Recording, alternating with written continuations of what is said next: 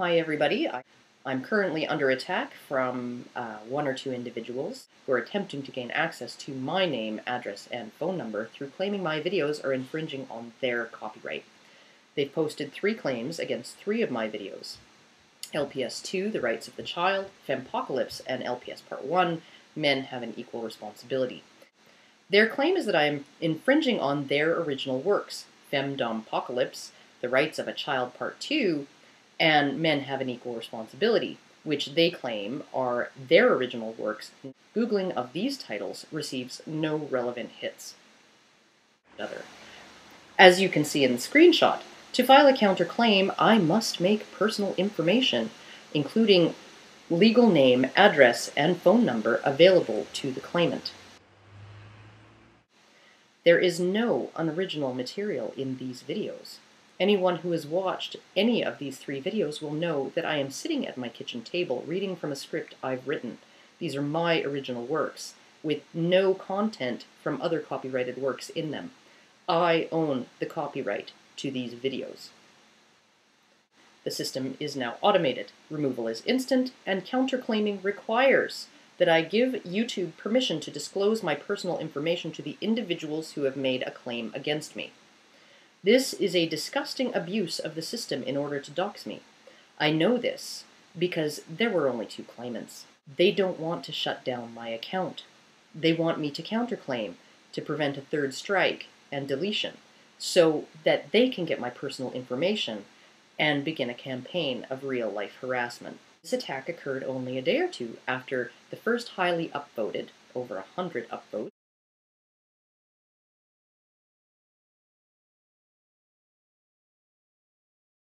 comment I left on the channel of Free From Thought blogger and popular atheist-turned-feminist Chris.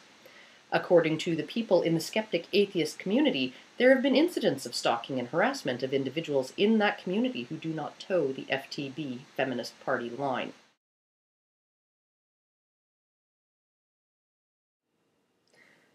Hi everybody, I'm Girlwriteswhat, and I hope the title doesn't put everybody off, but someone commenting on my last video scoffed at my assertion that unless our attitudes start to change, society is sooner or later going to reach a fempocalypse.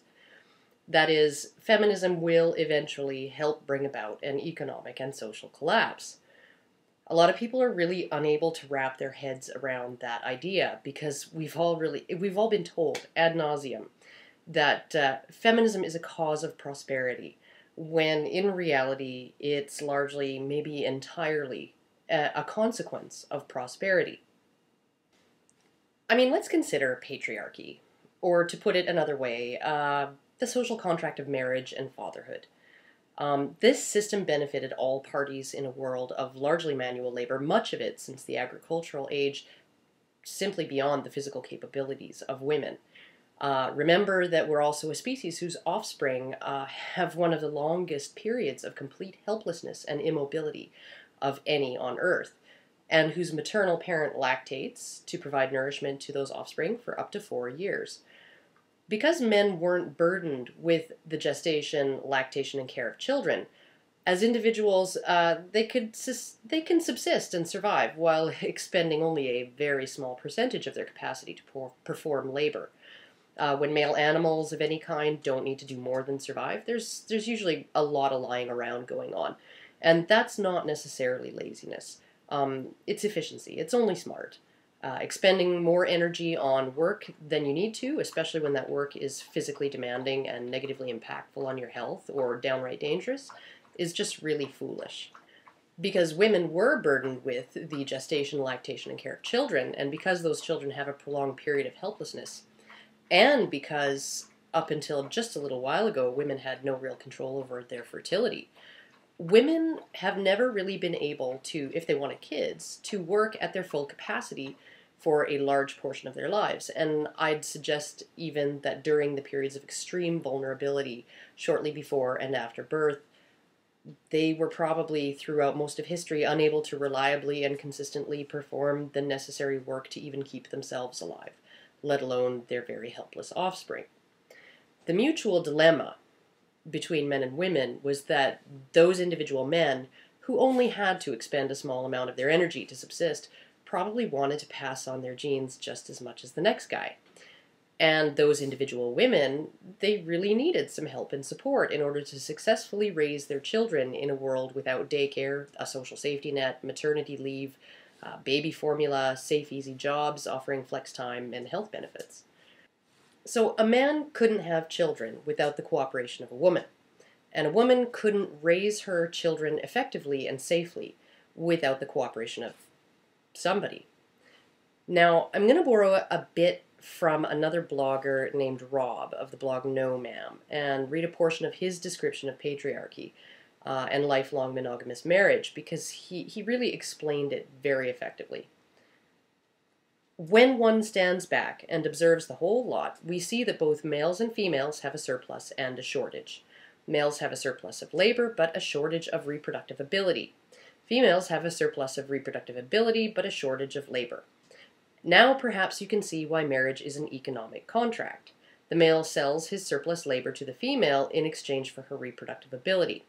The female sells her reproductive ability to the male in exchange for his surplus labor. In order to sell something, you first must own it yourself, and upon selling it, you are agreeing to transfer ownership of it to the buyer. This is the basis of economics, and as you can see, it is based on property rights. In the economic contract of marriage, the female agrees to transfer the ownership of her sexual reproductive ability to the male, and she takes ownership of his surplus labor as payment for it. So yes, while feminists harp on and on that women were once owned as chattel, there is truth to this, because in a very real sense, the woman's sexuality became the property of the husband. He very much was considered to own her sexuality and the products of her sexuality, children. The children of a marriage became his property because he paid for them. Note that while children of a marriage are supposed to belong to the husband, children born out of wedlock are the property of the woman. A woman who is not married owns her own sexuality, and the products, children of that sexuality, are also her property. This is also why, in the past, women were so much more harshly condemned for adultery than men. The wife's sexuality was no longer hers to give away. This is why, in the past, when a woman was raped, it was considered an act of theft against the husband. Someone stole the sexuality, which was his property. This is why, in the past, it was considered impossible for a husband to be found guilty of spousal rape. How can you possibly steal your own property? So feminists are somewhat truthful when they claim that women were owned as chattel.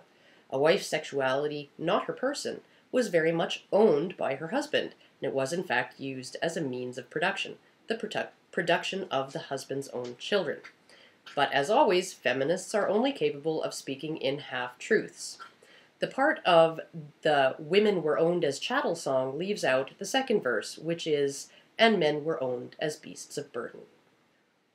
Now, as an aside, one thing I found really interesting reading recently was that an experiment with capuchin monkeys found that once you taught them the concept of money, tokens that fit in machines that dispense food and treats, it wasn't long before the male monkeys were trading their chips in for sexual favors, and the female ones happily obliging them and spending away on things like grapes and jello. And at its most basic, money it represents labor. So the idea that a woman's reproductive capacity is a valuable commodity men are willing to pay for, whether through marriage or through prostitution, isn't a purely human social construct designed by men to oppress and exploit women. If it is exploitation, both sides are culpable. I mean, considering how quickly those monkeys took to prostitution, is it any wonder it's considered the world's oldest profession? It also bears mentioning that an expectation of chastity in women was socially enforced under patriarchy, largely in the service of women's interests and well-being. A woman who had no husband to assist her in raising a child was bringing that child into the world at an extreme disadvantage and putting herself at a disadvantage as well. And it also bears mentioning, because of the gendered roles of patriarchy, men were penalized with a great deal of social censure if they didn't live up to their side of the marriage contract. That is just about the only thing that could earn a person as much scorn as being a slutty woman. was being a deadbeat, shiftless, layabout husband and father. And it also bears mentioning that the lifelong component of the marriage contract arguably protected and benefited women living under difficult socioeconomic conditions much more than it benefited men. Men's value in the economics of marriage was likely to increase over time as he accumulated job experience, savings, and property, while a woman's value, her reproductive capacity, peaks at a very early age and disappears long before she'll die of old age. Lifelong marriage protected women from husbands who might abandon them when their fertility and all their options were gone in favor of someone younger, from a man essentially using up the best, most valuable years of her life and then trading her in for a newer model. In a sense, he owed her pension benefits until death, long after her primary contribution to the contract was gone. A few other details. Men who are married and have children, especially if they have a sense of ownership in the philosophical, if not property rights sense, of those children, are more motivated to labor at full capacity and to accumulate wealth. Historically, within marriage, when a child is born, a man will often scale up his participation in paid work. And it's been shown that divorced men who have no access to their children are the most likely ones to default on child support, while as access and involvement increases, so does the likelihood of him paying that child support in full. Women are also, for the most part, consciously or unconsciously hypergamous. Even women who would never dream of uttering the words, "I want to marry for money," usually have standards of success, even now, before they will consider a man a long-term prospect. The standard is usually as successful as or more successful than I am. And from articles I've read, even from feminists, disillusioned and still single in their late 30s, the idea of settling, for most women, often has as much to do with income and career potential as it does to do with personality, sense of humor, or how often a guy is willing to do the dishes. So let's look at why this social construct of lifelong monogamous marriage, with its attendant shunning of fallen women, enforcing of gender roles, and placing authority over children in the hands of husbands and fathers, has always been considered so important to society. In order for society to function, you need two things. You need strong backs, literally or figuratively, to perform the necessary labor to keep everything going, and to build the roads, plow the fields, slaughter the cows, haul the bricks. And you need people whose job it is to replace those strong backs as the old ones wear out. Men are really good at being the strong backs that were more necessary in the past than they are today. And women, well, good or bad at hauling bricks, they're the only ones capable of generating more strong backs to replace the old ones. It was really in society's interest to keep women at that work, because without modern medicine and other luxuries, infant mortality rates and lower life expectancies required more babies to be born in order to keep everything chugging along. And I think it's important to note that the vast majority of both men and women throughout history they had zero access to any kind of education that might help them be able to perform work that didn't require lifting, lugging, and frequently dying.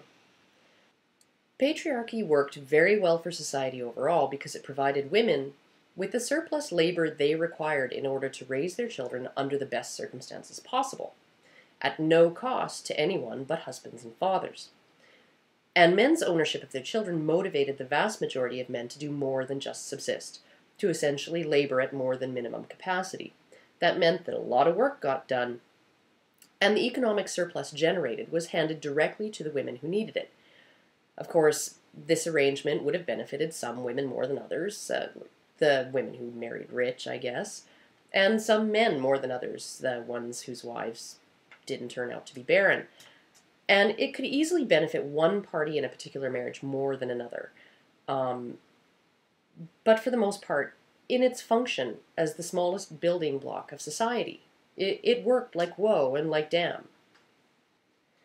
In fact, it's recently been suggested by anthropologists that the Neanderthals died out because they employed an egalitarian division of labor in a world that didn't lend itself to maintaining and growing populations through equal distribution of labor and equal distribution of risk to life and limb.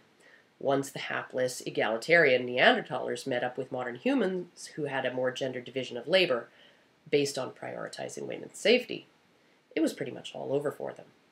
And this is generally what's happened to all societies based on arrangements other than some form of patriarchy.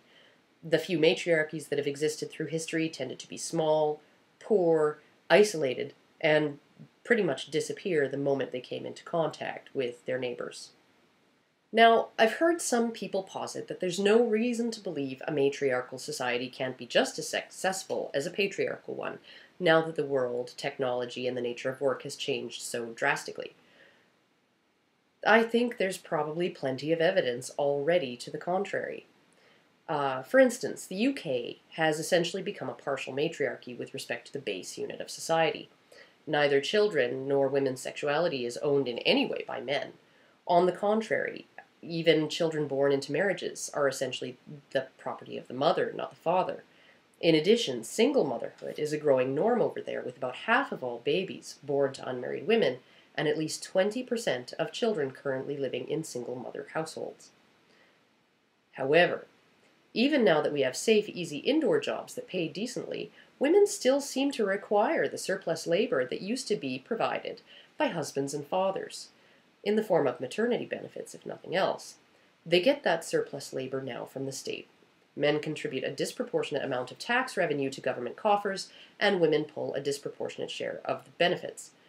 Women also get that surplus labor in the form of forcible extractions through alimony and child support from divorced fathers, or child support from single men who often didn't even consent to become fathers. The UK government has also been rather lackadaisical about the idea of fathers having access to their children. And as I mentioned above, when fathers don't have access to their children, they're generally less productive and pay less child support. Fathers who never wanted children are probably in the same boat as those who were banished from the lives of children they did want, especially since they're penalized for their productivity. The more they earn, the more is taken in child support. So not only are they not motivated to be more productive through a sense of ownership of their children, they're incentivized to be even less productive than they might have been, because any surplus they generate is going to be seized anyway. And because this surplus of labor is not willingly handed directly from men to women, that is, because it has to be extracted in one way or another from men, that means a growing bureaucratic machine taking it from men and handing it to women, eating a share of it as it performs that service. I keep hearing the term nanny state used by political pundits, but really, in effect, we have a daddy state. Men pay into the system in taxes and direct payments, and women withdraw from it in the form of alimony, child support, tax benefits, subsidized health care, daycare and housing, government-sponsored after-school programs, income top-ups, welfare, and food stamps. Not every woman with children is a drain on the system, but women as a group very much are. Not every man pays more into the system than he takes out, but men as a group very much do. And this is why the system works. For now. Let's look at some of the other costs of single motherhood, especially when fathers are completely absent, through the statistical disadvantages to their children. These children face a 2 to 10 times greater risk of substance abuse, truancy, health problems, being abused, behavioral problems and personality disorders, criminal behavior, gang activity, suicide and running away, dropping out at all levels of education, incarceration as youths and as adults, sexually transmitted diseases, having children outside of relationships, and becoming teenage parents. So basically, we have a lot of direct and indirect costs attributable to the breakdown of marriage as the base unit of society, all of which will only increase as those last two pesky items on the list, single and teen parenthood, beget more and more single mothers generationally. Not only are single mother families more likely to create daughters who become more dependent on government, they also create sons who are more likely to be non-productive members of society. But wait, there's more. When a man defaults on child support, we incarcerate him to the tune of about $60,000 per year. This not only directly costs us, we've also removed his earning and tax-paying capacity while he's incarcerated, and we've also handicapped his ability to return to a productive role once he's released with a criminal record, we're essentially paying $60,000 a year so he will become less productive and more of a burden to us. That's lose-lose. Consider also that when a family breaks up, you suddenly need 2 households and almost twice the money to support the same number of people. All of that money flows upward toward corporate coffers rather than staying in people's savings accounts and helping them build futures. And since women control 80% of consumer spending in the West, the more money you put in women's sole control, the more of it gets spent on consumer goods and bonuses for CEOs. The really awesome thing is it all looks great on paper, because a divorce actually boosts the gross domestic product. Anything that causes money to change hands boosts the GDP. To the bean counters, the harmful rotten beans are just as good as the nutritious fresh ones. A multi-vehicle collision that kills several people may actually up the GDP more overall through money shifting to and from insurance companies, doctors, nurses, other medical staff, funeral homes, EMTs, tow truck drivers, accident investigators, lawsuits, prosecutions, all of that, than if it hadn't happened at all and those people had all lived to a ripe old age. So a divorce might boost the gross domestic product even though there's little that's productive about it, even though it actually increases poverty.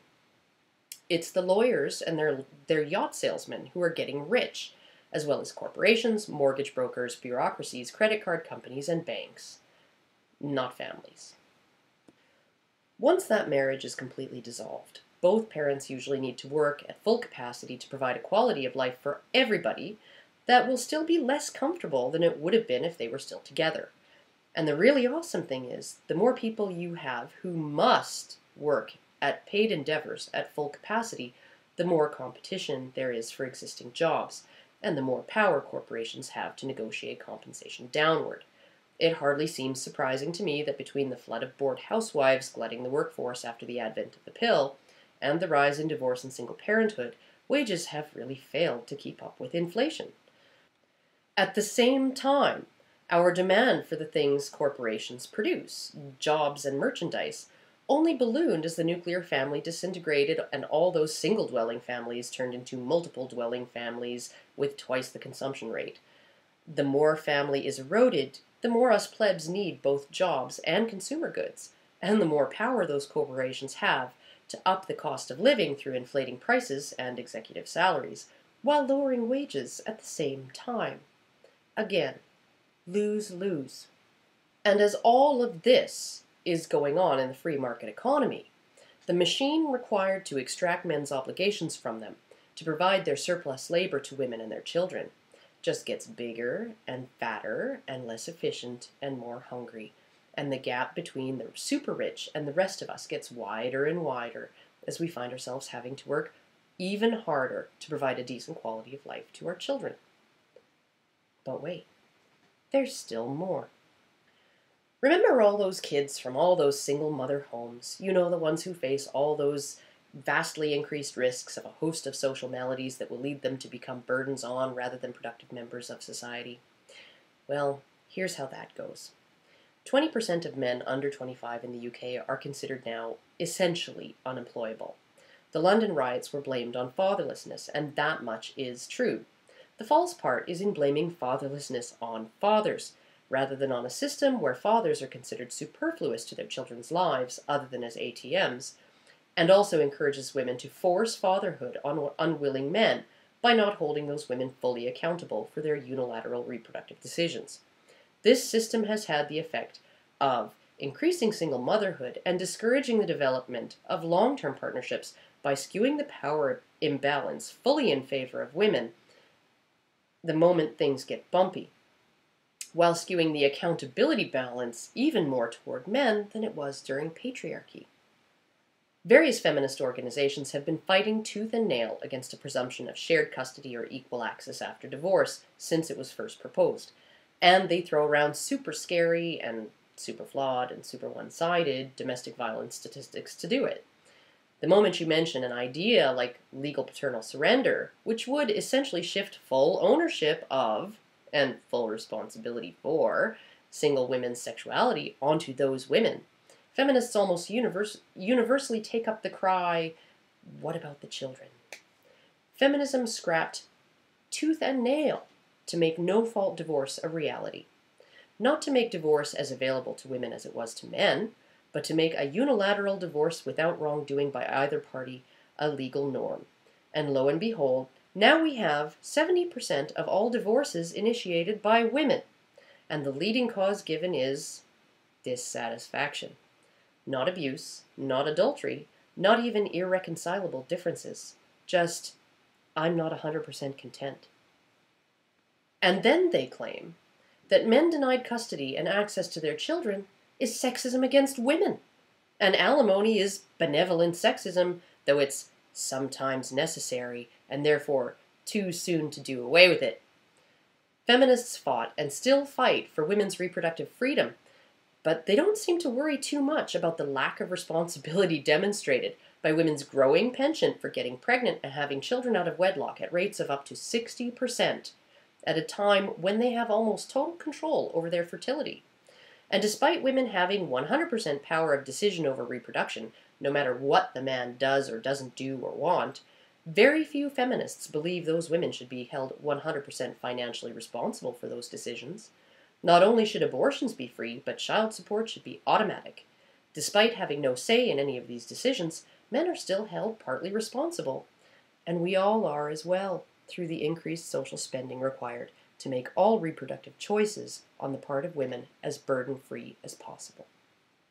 Reproduction may be women's burden, but it's their power as well, and feminism seems happy to not only indulge any irresponsible exercising of that power, but has suggested and implemented measures designed to ensure every single decision a woman might make with respect to her reproductive ability, whether wise or foolish, comes with as little cost to the woman making it as possible.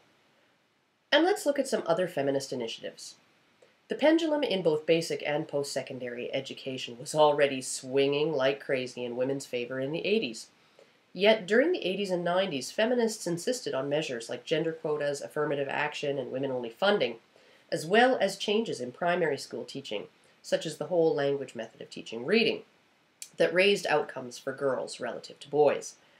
Insanely, the whole language method has been shown to handicap both boys and girls compared to old school phonics. It just handicaps boys more. The swinging pendulum was thereby given a firm and expensive push in the direction it was already going, and we're seeing the results now. Men are now the minority of high school graduates, and the majority of dropouts at all levels. They are the minority of university students. There are more women than men alive today with both high school diplomas and university degrees. Women under 30 in U.S. cities now earn an average of 8% more than their male peers. And while quotas, incentives, gender-specific funding and scholarships and similar measures should no longer be required to assist a demographic that is already dominating at all levels of education other than STEM fields, and already out-earns their male peers, no feminist organization seems to think it's time to do away with them, or to introduce gender-specific measures to assist men. We have prioritized women's opportunities for career success at the expense of the success of men, and at great cost to all of us in all of the spending it requires. Let's look at how that plays out in the real world by looking at a very cut-and-dried profession, medicine. Spots in med school are limited because the cost of training doctors is so onerous that tuition doesn't even begin to cover it. Money is given directly from government and private donors to medical schools to cover those invisible costs. So let's put a dollar value on the cost to all of us to train a doctor. Let's say it's $500,000. Now let's look at the return on our investment between male and female doctors.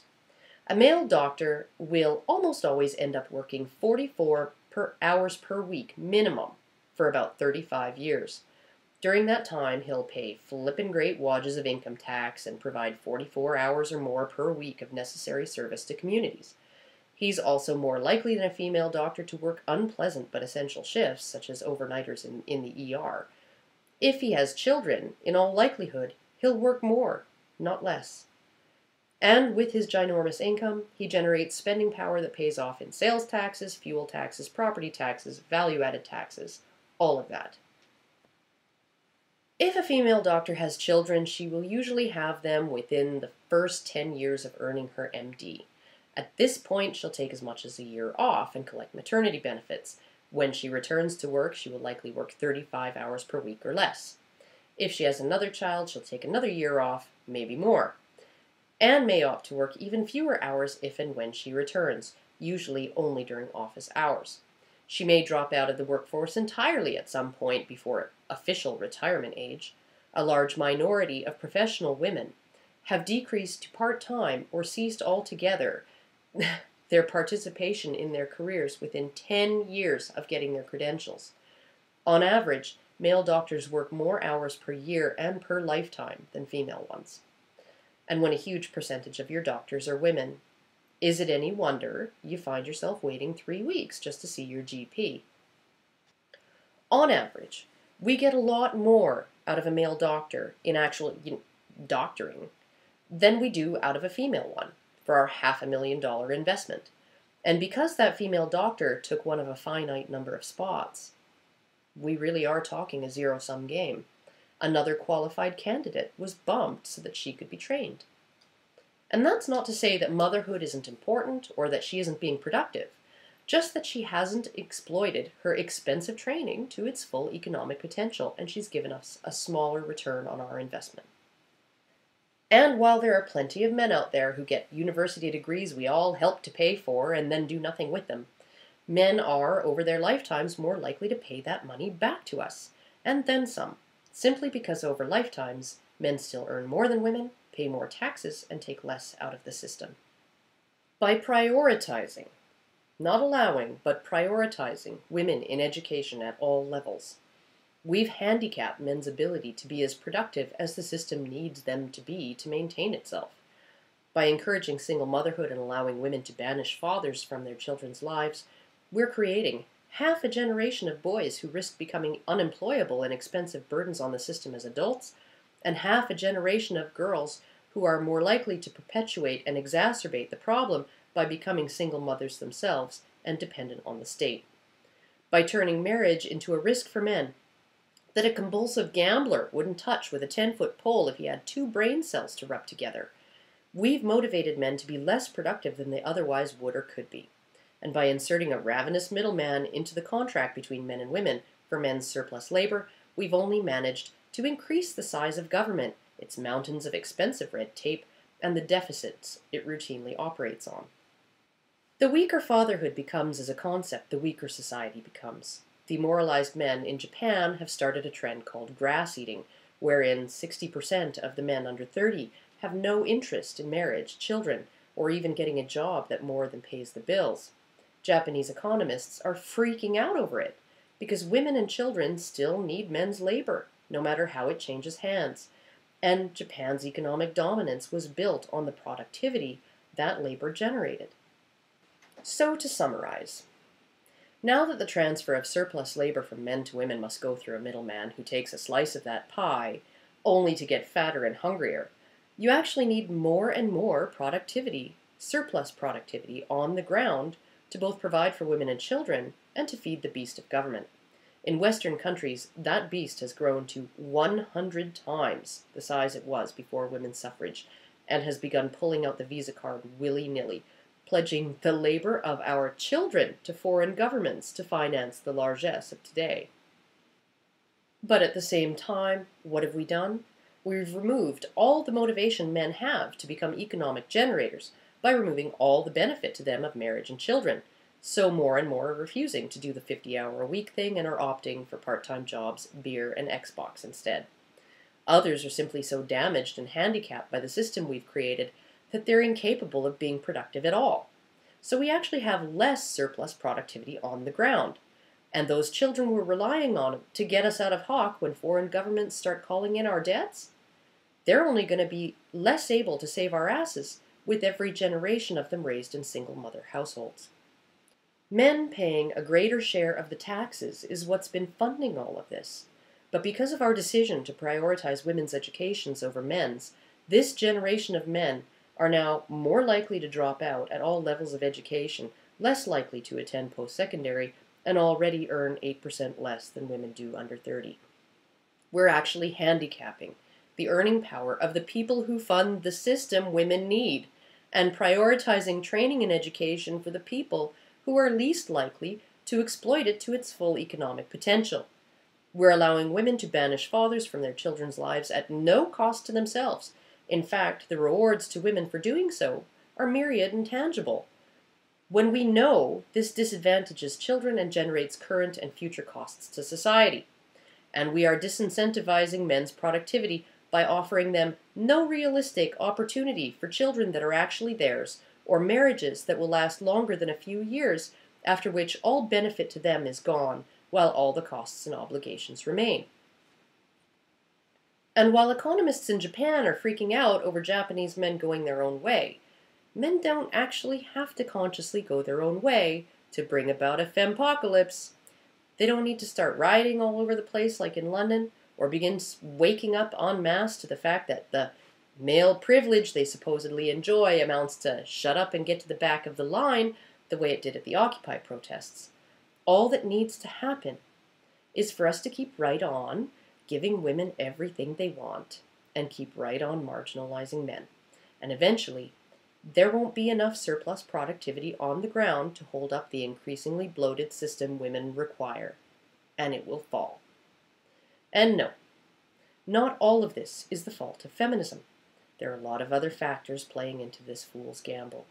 But feminism seems to be one of the loudest lobbies out there, demanding entitlements and freedoms that cost us all a crap ton, and will only keep on costing, rather than paying off in return. Anyhow, that is my fempocalypse prediction. Who knows how long it'll take to happen, 10 years, 20, 50. But what we're doing now is not going to last. It's just really not. And I think there's just, we have to change. We have to change how we do things. We have to force some kind of responsibility and accountability on women, or we're going to have to go back to the old system. Because, you know, big dreams of egalitarianism, it ain't worth society collapsing.